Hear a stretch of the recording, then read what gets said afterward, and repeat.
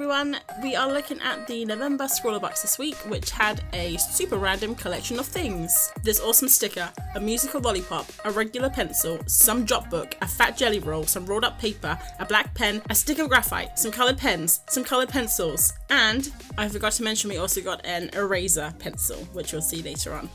So we're just starting the testing the materials section of the video now, and all of the stuff is pretty self-explanatory, so I sped this up quite a bit.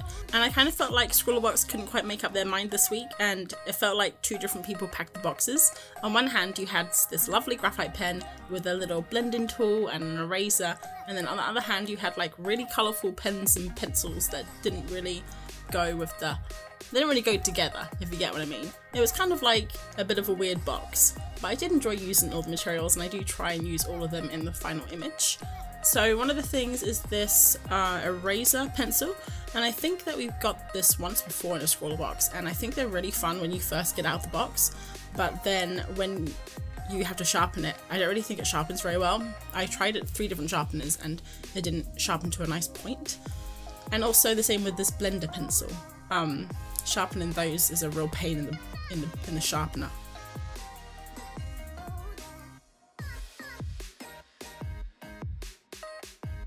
And moving on to the ballpoint pens, these are the Bic Cristal Fun Ballpoints, and they got lovely colours, and they had this little rubbery bit at the top which took a couple of minutes to figure out how to take off. You basically just took it off and it worked, so that made me feel like an idiot. And this regular black ballpoint pen, which I actually forgot to use after this point. And then this month's challenge was body parts. So I did a few sketches, and I thought for the body parts it would be cool to make a little android who's maybe made out of like discarded body parts and leftover bits, and she's at the sale of the body part shop and she's trying to find a new leg because she's just got some sticks stuck to her. So I traced my image that I sketched in my sketchbook because I really liked it, and I just popped it on some regular paper because this month Scrawlrbox didn't give us any paper. They gave us that Jottbook instead, which is really nice for taking notes and stuff, but the paper was very thin, so I didn't want to do my final on it because I really liked this idea. So I'm just going ahead and sketching in the background with the Koh-I-Noor 1860 graphite pencil, which is just a regular pencil. I think it's got a B in it or an H. So I tried to make the background a little bit chaotic. I erased it all so I could colour it in with the pencils in the background. So basically what I wanted to do is keep the android kind of centre of attention, so you focus on her, but I also wanted to have a little bit of clutter in the background so you can see where she is.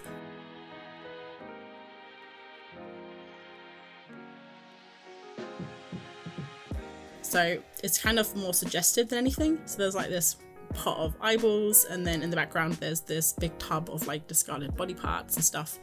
So that was pretty fun to think of and to draw. And then these pencils are the Staedtler Ergosodt 157 pencils.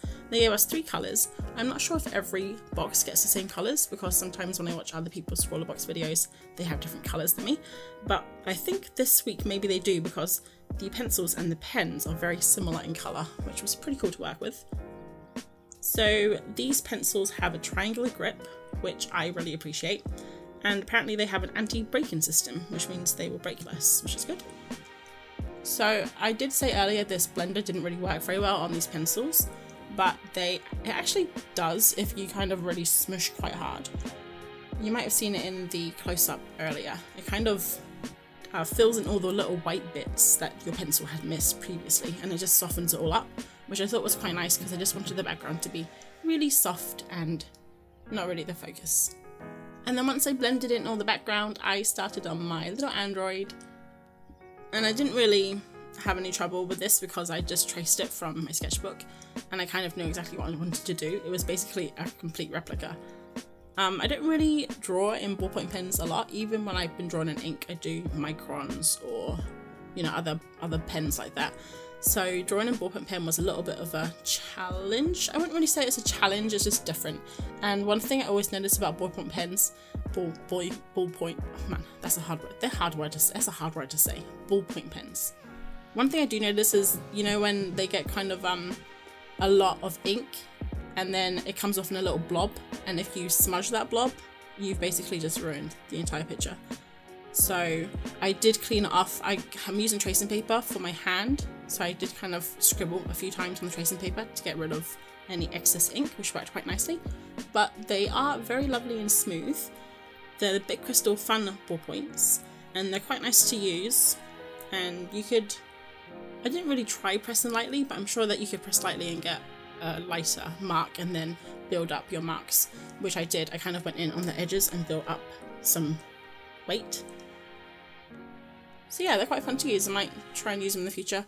I know a lot of people say it's really good to use ballpoint pens because they can't be erased, so you just kind of have to like go with it, and it helps you get more confident in your line work and making marks, which is something I need to work on. So just going in and colouring in all the little crevices and stuff there. So this little android, I don't even know what the story is. I just thought it would be cool to have a sad little robot with, like, she's made up of all different styles of stuff, and just adding some shadow in with that graphite pencil. This is where it kind of comes into the part where they don't really mix well together, because especially on when you put it down a little bit too much, it made it really grey and weird. And then I had to use the jelly roll. I actually own one of these myself, so I know how they work. They're quite nice, but sometimes they don't really work that well. And I think also mixing with this pencil, it might be a little bit waxy to work on top of the pencil. But it worked well over the pen. So I think I've mentioned everything apart from that jumbo graphite stick, which was Koh-I-Noor again. And you can make really large areas of soft pencil, and it has a really nice sharp point. I have no idea how you would sharpen that though. And then I forgot to mention the black pen, which I didn't use, but it's just the regular black pen.